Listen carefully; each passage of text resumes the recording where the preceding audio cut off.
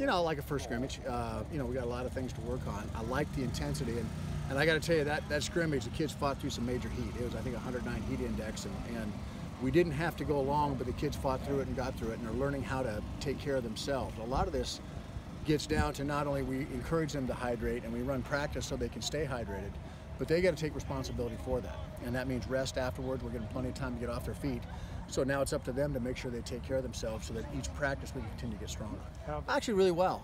We came out pretty good health-wise, and we had the normal nicks and bruises, and they're never going to feel like they did last Thursday when they showed up. We're never going to feel the same, but by the same standpoint, I think they're doing a good job, especially the younger kids, of learning how to prepare themselves for practice each day. Well, I think a couple of the wide receivers did. Mike Carley did. Quentin Lane showed up. Connor Becker's there. Dylan Sigma. The young receivers really showed up and did some good things. I think in the offensive line, we're still trying to figure out what the best combination is, and we got a lot of guys who are seeing a lot of things, and right now they're swimming a little bit from the scheme standpoint.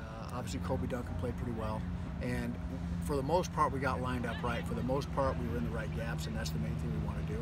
And so, this next scrimmage, we're going to do a lot more game-like stuff, have a lot more situations coming out, goal line that we didn't get covered, so that by the time the end of this week's over, we will have covered every special situation, so that hopefully the last 2 weeks we're just polishing for Presbyterian. Yeah, we've done a little bit of Presbyterian work here each of these days this week, just to kind of get a jump on things, because at first game you never know what to expect, so you got to cover every scenario, and we didn't get a chance to play them last year, so again that makes it doubly